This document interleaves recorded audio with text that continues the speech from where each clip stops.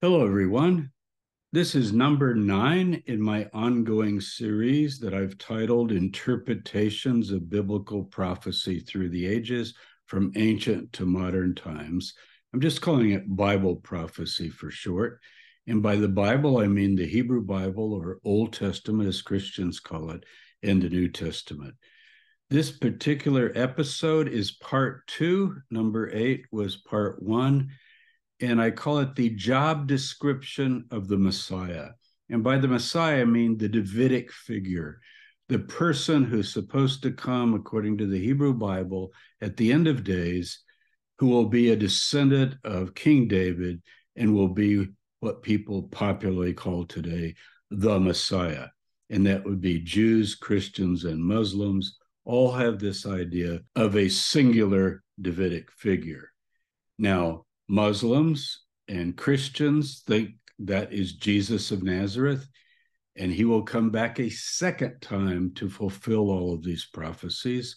And the majority of Jews who do not accept Jesus as the Messiah would be waiting for one to come who would fulfill these things, at least if a more literal interpretation is offered. Later at the end of the series, I'll talk about all kinds of alternative ways to interpret the Messiah or the Davidic Messiah. But right now, we're just trying to get the text down. We did Daniel. Now we're going through these messianic prophecy texts. So let me share my screen and we'll get started. I've got just a couple of preliminary things. And I'm going to start with this web page from YouTube. So this is my YouTube channel. Thank you for those of you who follow me. You can see that my subscriptions are up. I'd love to have you subscribe and hit notifications for a little ding when I post something. I'm going to be posting a lot. I just finished some major projects. And now as I look ahead into the next few months, I've got a full agenda and we'll be putting up things at least 3 times a week, maybe more often. But if you go down here to this particular section, special series, this is where we are. I just want everybody to see this because we pick up a lot of new people all the time who might say, well, this is number 9. Where do I find the others and so forth? So if you go to James Tabor videos on YouTube, scroll on down to special series, and I'll hit the playlist here, full playlist. And as you can see, number 8 was part 1, job description of the Messiah. Has anyone ever done any of this? And I'm going to label it part 1 to make it clear. And what I'm doing today will be part 2. But as you can work on back, you see all the way down to here, you see the previous programs. Now, do you need to go back and hear all of these before you hear this one today? I don't think you do, but I mean, that would be up to you if you wanted to do that. But probably you want to hear this one because it is part 1 of what I'm going to do today. If you had to write a job description, you were hiring the Messiah. Here's what you need to do if you want to claim to be the Messiah. You would be following what I'm covering here. So let me close that. So here's my blog. It's easy, jamestabor.com. And the search feature on this blog is really quite efficient. So let's say I type in apocalyptic, messianic, eschatology. I always have my students learn that. It's a real mouthful. Eschatology is the idea of the end of the cosmos or the end of the age. Apocalyptic means what are the signs of that end coming, so you can kind of plot the trajectory. And messianic, we're dealing with here, the idea of a Messiah coming, particularly a Davidic Messiah, although we've already seen in the text that we've looked at so far, there are 2 Messiahs. There's also a priestly Messiah, and I'll briefly review that today. And that was also covered in part 8. Here, by the way, I just see it here, is my new course on the Dead Sea Scrolls. This guy here, I love this picture. It's a composite I created, but I just love the expression of it. Uh, he essentially, I'm calling the first Messiah, and there's a segment already done on that. But let's say we do this search back up here, apocalyptic messianic eschatology. And there we go. And if you choose the very first entry that comes up, apocalyptic messianic eschatology, and then I said, now that's a mouthful, and it is, and you click on that, look what you're going to get. You're going to get all of this material that I've been covering with Daniel and so forth. But here's what I want you to notice. We are going to cover all of these texts. Now, do you realize these are the texts for messianic Hebrew thought in the Hebrew Bible? So we're going to cover all of these, and we've already covered quite a few. Here's Daniel. We've done some of Isaiah and Zechariah and so forth. But right now we're going to work on the Davidic ruler. But you can find this post on my blog by doing that search, jamestabor.com, and you could highlight or even print out the whole thing, and you'd have a list of what we're covering. We're jumping around a little bit, but basically this is the list. Okay, now over to the right in the sidebar where the search is, here's a newsletter that I have. If you sign up for that, you'll get a monthly, at least, inside kind of description of what I'm working on. It's only for the people that subscribe. It's not secret necessarily, but you hear things before they come out, any kind of breaking news or whatever. And also, if you want to join my Patreon is not really for fundraising. I don't live off of it. It's essentially to segregate a group that follow my work that would be willing to contribute a very minimal amount. I think the lowest is $5 a month. But my idea here is to differentiate the vast YouTube audience that I have so that the few that really want to delve in and follow are part of this. And I meet with them once a month on Zoom, and we can talk about things I've been doing and things they've been doing. And it's conversational. It's not a webinar.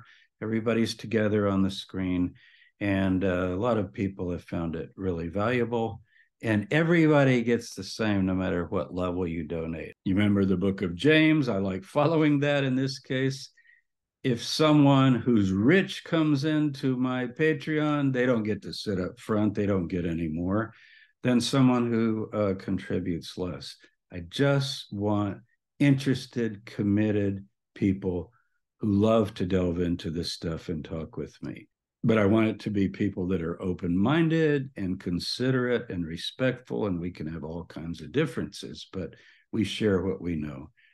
And then you can also sign up for notifications because I post a lot on the blog. While I'm here, notice the bookshelf. That's a new feature. I'll click on that and you can see the books that I'm recommending. I own the book, I've read the book, and I love the book and think you should buy it. You won't go wrong buying any of these books. And I got a lot more to come. If you want to look at my books, I have 8 that are available now because some are out of print. I'm going to reissue them. But there you go. And you've got all kinds of reviews and you've got the links with Amazon. So take a look at that. I haven't promoted the blog too much, but I think it will be interesting to many of you. So let me get out of that. And I'm going to switch over to our presentation today. So this is the first slide dealing with the general topic of the idea of the Messiah or Messiahs. And I'll just flip through really quick where you can kind of review. Messiah means anointed one. It can be a priest or a king. It literally is mashak. It means to pour oil on the head. It's a special oil that was made in the Torah. Here you see Moses is anointing Aaron. Every priest is anointed. And eventually then the kings are also anointed. Now you can pause the video if you haven't read these yet. And you can also go back and hear the previous episodes where I actually go through and discuss them. However, Messiah is even used for Abraham, Isaac, and Jacob, meaning my chosen ones, my anointed ones, my delegated ones, my selective ones. that kind of idea. Uh, even King Cyrus, king of Persia, is called an anointed one because he's the one that was used in the Hebrew Bible to let the people go from Babylonian captivity because the Persians conquered the Babylonians.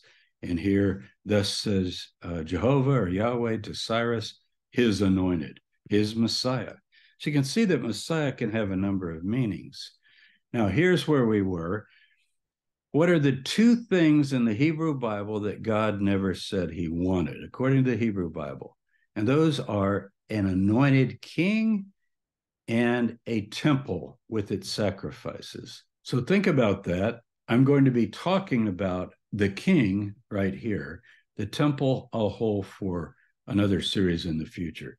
Did God ever want sacrifice? It's a great topic. But what about a king? Well, we know in the book of Samuel that when it is first proposed that there's going to be a king, God is pretty upset about it. And although he allows a king, according to the story, he says, "You have rejected me as king." So it's seen as an accommodation because, according to the text, Israel wanted to be like the nations. Now, here's something that surprises people. I showed you that list of all the texts.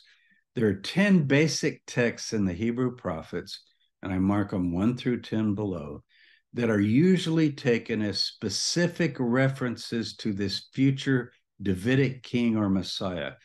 In other words, an anointed one who's of the lineage of King David. Okay. And I went through, I think, the first 6, Isaiah 9. Somebody pointed out this translation that I suggested, Wonderful Counselor, is the mighty God, the everlasting Father, the Prince of Peace. I think that's a good possibility. It also could be the Wonderful Counselor, the mighty God, the everlasting Father will call him the Prince of Peace. I prefer this, but because all the time in Isaiah, people get names based upon God's attributes. And I think that's what this is. You also have it in other places in Isaiah earlier in the book, like Isaiah's children, they get meaningful names that are kind of long like this. Okay, so let's go on. That was number 1. Number 2 was Isaiah 11. That goes for 2 slides because it's a huge passage. You can go back and hear that.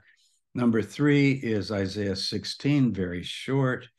And then Jeremiah 23, it's repeated again in 33, but we don't count it twice. And that's about a tzemach David, a branch of David. So we know that's a way of talking about a descendant of David is coming. And here you have Zechariah 3, my servant, the branch, that tzemach is going to come.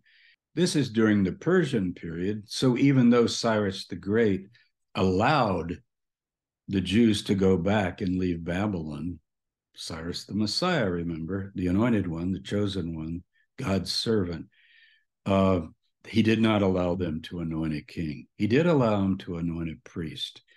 Number 4, this is the man again, whose name is the branch, that's tzemach David. He's going to branch out and he'll build the temple of God and he will bear the glory and sit and rule on his throne. So he's clearly a king of the Davidic line. But notice this, there will be a priest by his throne, and the council of peace shall be between them both. So that was number 6, and we've got 4 more to go to get our 10. So let's go to 7. This is new today. This is Psalm 110, 1 through 7. I'm going to suggest a translation. This is the Revised Standard Version. Very interesting text. This text is quoted more in the New Testament in talking about the messianic hope than any other text. It's a difficult text. This text is quoted by Jesus the last days of his life when he's teaching in the temple in Jerusalem. And he's been questioned, should we pay taxes? What about divorce? And so forth. And finally, he asks his very antagonistic enemies, why do the scribes say that the Messiah is a son of David. Well, everybody knows the Messiah is a son of David. So why does Jesus ask that question, and what does he think the answer is? Well, he quotes these verses, so let's take a look at it. I'll just use Yahweh. It's the most common scholarly designation. Yahweh says to my Lord. Now, that's not the Lord Jehovah. That's like my boss, my master. So David is writing, follow this, and God, Yahweh, says to David's Lord. Now we get quotes. He's going to say this to David's master. Sit at my right hand till I make your enemies your footstool. Okay, that's clear. Rule in the midst of your foes. So this is a very triumphant messianic passage. Your people will offer themselves freely on the day you lead your host upon the holy mountains. So this Messiah is leading a force, an army. From the womb of the morning, like dew, your youth will come to you. So this one's going to get all kinds of strength from God. Yahweh has sworn and will not change his mind. And then a quote, you are a priest forever. And here's the standard translation, after the order of Melchizedek. Now, I think this is incorrect. I don't think this has anything to do with the figure Melchizedek mentioned in the book of Hebrews as a kind of type or representation of Christ before he came in the book of Genesis. Actually, it doesn't say you're a priest forever after the order of, like there's a new priestly order. The only order of priests, essentially, is that of Aaron, the brother of Moses, as we've seen, as far as people being anointed.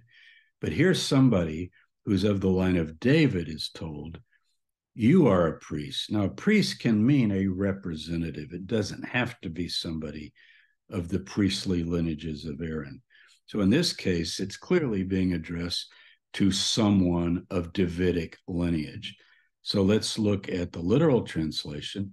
You are a priest forever, according to my word, O my King of righteousness, or O my righteous King. It could be phrased in different ways, but you get the idea. So someone is going to be declared king forever, and that one will be my righteous king. Now look at what he's going to do. The Lord, and that is actually Adonai. It's not the name of God, but it used in the plural, it means Lord of Lords. So the Lord of all lords is at your right hand. He will shatter kings on the day of his wrath. He will execute judgment among the nations, and so forth. So it's very, very similar to the kind of thing that we get in the other passages that we've already covered, particularly Isaiah 11 and so forth, shattering enemies, setting up the rule of God, executing judgment on the nations. So that's number 7. A pretty exalted figure, I think you'd agree. Number 8. Now this is very interesting. This is quoted in the New Testament when Jesus rides into the city the week before Passover on a donkey or a colt. Rejoice greatly, O daughter of Zion. Daughter of Zion is a way of referring to Jerusalem. Shout aloud, O daughter of Jerusalem. That's Hebrew parallelism. Lo, your king comes to you. Triumphant and victorious is he, humble and riding on an ass, on the colt of the foal of an ass. So if you remember in the story with Jesus, it's a very small animal. And you get the idea here that an ass is a beast of burden. And when a full adult male rides an ass, it's kind of ludicrous. First of all, the way, I'm not going to represent it here in my chair, but it's kind of like you're going around like this. You can't have a lot of dignity. Whereas on a horse, you would be triumphant. So this is emphasizing the humility that this one is going to be victorious, but also humble. And if you remember in Isaiah 11, it talks about his spiritual traits. So the idea is he's not just a conqueror, he's a servant. So in the Hebrew Bible, for example, King Solomon, son of David, the third king of Israel, he rode an ass down to the Gihon spring and was anointed as king of Israel, showing humility and service. Then it goes on to say, I will cut off the chariot from Ephraim, and the war horse from Jerusalem. This is Hebrew parallelism, meaning there won't be any more war, and the battle bow shall be cut off. And he, this king, is going to command peace to the nations. Wow. Think of Isaiah 2, beating the swords into plowshares and the spears into pruning hooks, and so on, or the wolf lying with the lamb. His dominion shall be from sea to sea, and from the river to the ends of the earth. The river is the river Euphrates, to the ends of the land or the ends of the earth. It'll be, in other words, very widespread. So that's number 8. And of course, in the New Testament, there was the claim that Jesus had fulfilled that. But notice what he's to do is not only come humble, riding on an ass, but also triumphant and victorious. And he's supposed to cut off war and bring peace to the world, which hasn't happened yet. Number 9, very short one. In that day, and you can read the context in the book of Amos, I will raise up the booth of David, a tent of David. So, the Davidic line, as we've said, was cut off when the Babylonians invaded Jerusalem, and you had a series of kings, Zedekiah being the main one, who were the last of the line of David, and even Coniah or Jeconiah, who was declared unfit to rule. But here you're raising up the tent of David. So that's the house of David. It's going to be raised up.